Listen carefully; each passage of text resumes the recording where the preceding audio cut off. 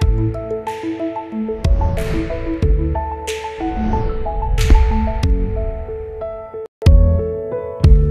2 of the assembly, and the campus is buzzing with action, excitement, and conversations. I've had a chance to meet with a number of delegations who have illustrated total commitment to environmental challenges.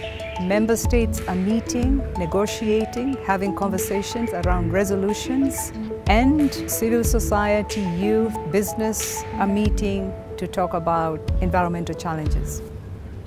Elsewhere on campus, there are several examples of possible solutions for environmental challenges. At the Faith for Earth tent, we saw how faith plays a part in protecting the environment.